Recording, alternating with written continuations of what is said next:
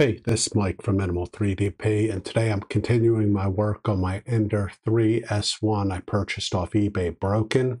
And today I'm going to be installing the professional firmware. So let's go ahead and get started.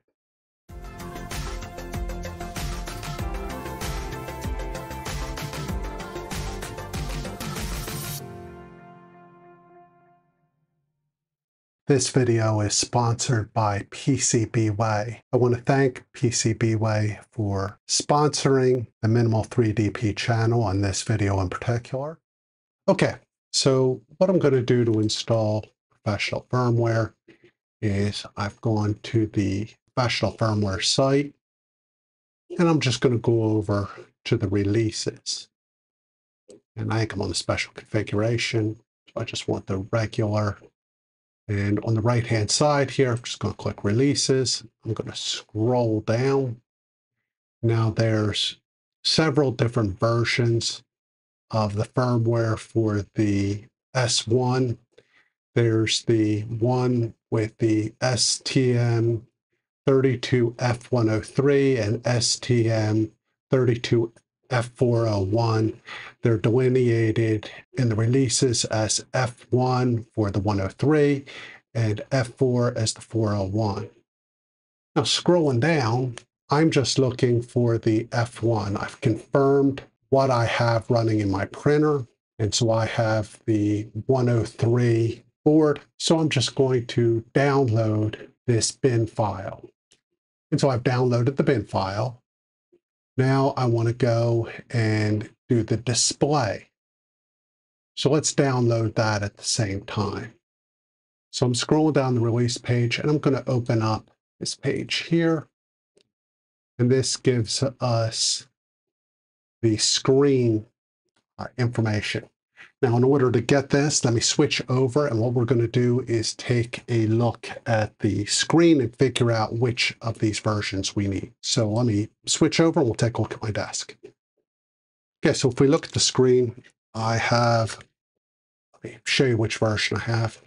So taking a look at the display firmware, I actually have this screen. So if we look at my desk, you'll see here's the sticker up here. So it's hard to see. I can't get the focus. So that's the DACAI screen. So I've downloaded that set of firmware. And then what I'm going to do is go down here and get this compilation because I like pretty colors. So what I'm doing is I'm downloading the whole repository. This will take a couple of minutes, and then I'll just move the files out of the zip over onto my SD card. Now I'm going to update the screen first, and then I'll switch over and do the board. But I've already downloaded the correct firmware for the board. Now I'm just waiting for the screen stuff to download.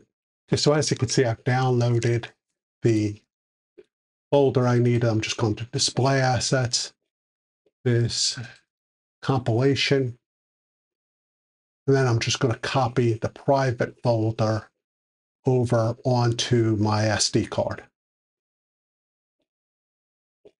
So again, based on my screen, I'm just going to copy this private. So I copy, and then let me plug in my SD card, and we'll make the move. So I plugged in the SD card, copy the folder, go over the SD, and I'm just going to paste the private folder. Now, depending on what screen I want to do, I want the actual folder there. So now I'm going to hit eject and take the SD card, and let's go to my desk.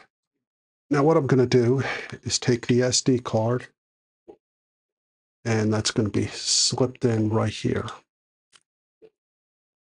So that's seated in there. So let's go over to the printer. I'll plug this in, and then we'll start the screen and see what it does. This video is sponsored by PCBWay. PCBWay is an awesome service that lets you design and then they build for you PCB boards. One of their awesome features is you can go to their instant quote. You can upload a Gerber file, and then based on the parameters you put in, they'll give you an instant quote. Okay, so I have the screen sitting here plugged in. If I remember correctly, this should flash orange. So I'm just going to turn it on.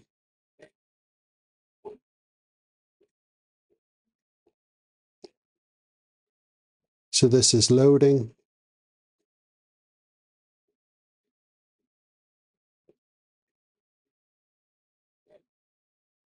So that's looking correct.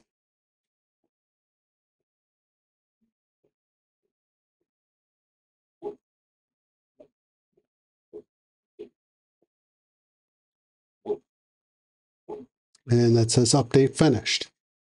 So I should be good to go. Let me turn it off.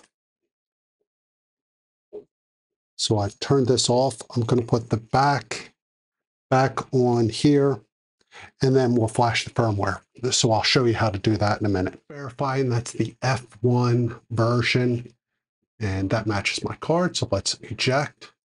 And now I'm going to go over to the printer and run the install. Below the firmware, I've inserted the SD card. Now I'm going to flip the printer's power on. We're going to watch the screen. It should take about 15 seconds or so for the firmware to load. So it takes a minute. As you can see, once it's completed, that little screen pops up and says about professional firmware.